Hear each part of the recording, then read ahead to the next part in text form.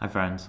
Yesterday I did the 30th episode of my daily vlog, and I feel pretty awesome about pushing myself every day to put out a vlog, to put my ideas onto video and post them online.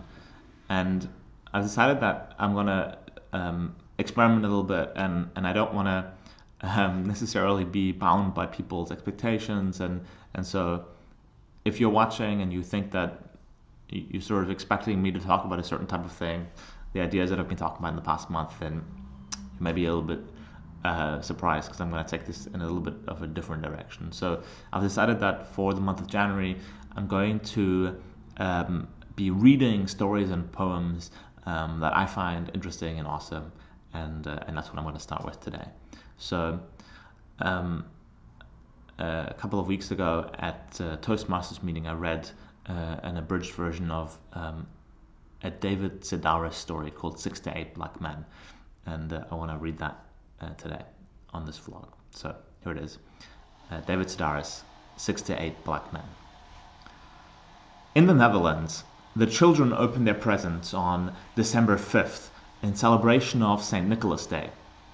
It sounded soft and quaint until I spoke to a man named Oscar, who filled me in on a few of the details as we walked from my hotel to the Amsterdam train station. Unlike the jolly, obese American Santa, St. Nicholas is painfully thin and dresses not unlike the Pope, topping his robes with a tall hat resembling an embroidered tea cozy. The outfit, I was told, is a carryover from his former career when he served as the Bishop of Turkey. "I'm sorry," I said, "but could you repeat that?" One doesn't want to be too much of a cultural chauvinist, but this seemed completely wrong to me. For starters, Santa didn't used to do anything. He's not retired, and more important, he has nothing to do with Turkey. It's too dangerous there, and the people wouldn't appreciate him. When asked how he got from Turkey to the North Pole, Oscar told me with complete conviction that St. Nicholas currently resides in Spain, which again is simply not true. Though he could probably live wherever he wanted, Santa chose the North Pole specifically because it is harsh and isolated. No one can spy on him, and he doesn't have to worry about people coming to the door. Anyone can come to the door in Spain, and in that outfit he'd almost certainly be recognized. On top of that, he doesn't speak any Spanish. Santa can say, "Hello, how are you? Can I get you some candy?" Fine, he knows enough to get by, but he's not fluent, and he certainly doesn't need tapas. While our Santa flies on a sled, the Dutch version arrives by boat and then transfers to a white horse. The event is televised, and great crowds gather at the waterfront to greet him. I'm not sure if there's a set date, but he generally docks in late November and spends a few weeks hanging out, asking people what they want. I said, "Does he have any elves?" Maybe I'm overly sensitive, but I couldn't help but feel personally insulted when Oscar denounced the very idea as grotesque and unrealistic. "Elves," he said, "they are just so silly." The words silly and unrealistic were redefined when I learned that St. Nicholas travels with what has consistently been described as 6 to 8 black men. I asked several Dutch people to narrow it down, but none of them could give me an exact number. It was always 6 to 8, which seems strange seeing as they've had hundreds of years to get an accurate head count.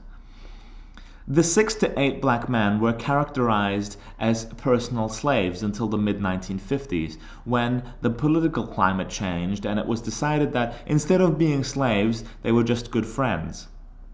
I think that history has proved that something usually becomes between slavery and friendship. A period of time marked not by cookies and quiet hours by the fire, but by bloodshed and mutual hostility. They have such violence in the Netherlands, but rather than duking it out amongst themselves, Santa and his former slaves decided to take it out on the public. In the early years, if a child was naughty, St. Nicholas and the 6 to 8 black men would beat him with what Oscar described as the small branch of a tree. A switch? Yes, he said, that's it. They'd kick him and beat him with a switch. Then, if the youngster was really bad, they'd put him in a sack and take him to Spain. St. Nicholas would kick you? Well, not anymore, Oscar says. Now he just pretends to kick you. He considered this to be progressive, but in a way I think it's almost more perverse than the original punishment. I'm going to hurt you, but not really. How many times have we fallen for that line? The fake slap invariably makes contact, adding the elements of shock and betrayal to what had previously been plain old-fashioned fear. What kind of Santa spends his time pretending to kick people before stuffing them into a canvas sack? Then, of course, you've got the 6 to 8 former slaves who could potentially go off at any moment. This, I think, is the greatest difference between us and the Dutch. While a certain segment of our population might be perfectly happy with this arrangement, if you told the average white American that 6 to 8 nameless black men would be sneaking into his house in the middle of the night, he would barricade the doors and arm himself with whatever he could get his hands on. 6 to 8, did you say? In the years before central heating, Dutch children would leave their shoes by the fireplace. The promise being that unless they planned to beat you, kick you, or stuff you into a sack, St. Nicholas and the 6 to 8 black men would fill your clogs with presents. Aside from the threats of violence and kidnapping, it's not much different from hanging your stockings from the mantel. Now that so few people actually have a working fireplace, Dutch children are instructed to leave their shoes beside the radiator, furnace, or space heater. St. Nicholas and the 6 to 8 black men arrive on horses which jump from the yard onto the roof. At this point, I guess they either jump back down and use the door, or stay put and vaporize through pipes and electrical cords. Oscar wasn't so clear on the particulars, but really, who can blame him? We have the same problem with our Santa. He's supposed to use the chimney, but if you don't have one, he still manages to get in. It's best not to think about it too hard. While 8 flying reindeer are a hard pill to swallow, our Christmas story remains relatively dull. Santa lives with his wife in a remote polar village and spends one night a year traveling around the world. If you're bad, he leaves you coal. If you're good and live in America, he'll give you just about anything you want. We tell our children to be good and send them off to bed, where they lie awake anticipating their great bounty. A Dutch parent has a decidedly hairier story to relate, telling his children, "Listen, you might want to pack a few things before going to bed. The former Bishop of Turkey will be coming tonight along with 6 to 8 black men. They might stuff you into a sack and take you to Spain, or they might just pretend to kick you. We don't know for sure, but we want you to be prepared." That's a story that I really love. It's 6 to 8 Black Men by David Sedaris. And for the rest of January, I'll be telling stories and poems like that. So